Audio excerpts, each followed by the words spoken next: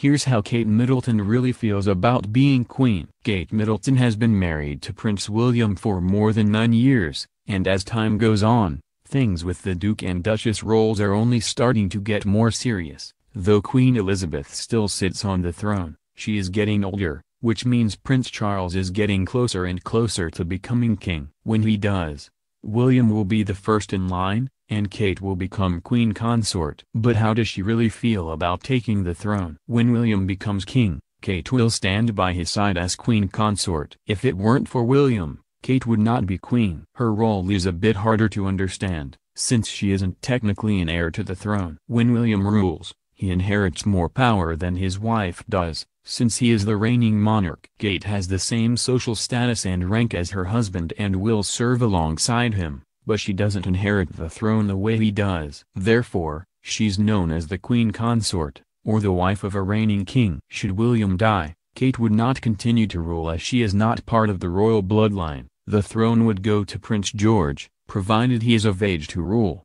Sources close to Kate say she has gained a lot of confidence through the years. When Kate and William first married, she had a lot to learn. Kate came from a wealthy, high-status British family, however she definitely didn't know how to be a royal. But those close to the Duchess say that through the years, her confidence has improved greatly. She is now more open with what she wants to say, and funnily enough, she is more relaxed as well. A royal source revealed she is finding her voice. Kate didn't start learning how to be a part of the family from a young age the way William did. Rather, she only started attending royal events after the two were married and has needed to play catch-up. She feels prepared to take on the role. Today, Kate feels ready to stand alongside William, and that is consistently proven during all of her royal engagements. According to Glamour, the Duchess now writes her own speeches and has been getting more involved with different organizations around the UK.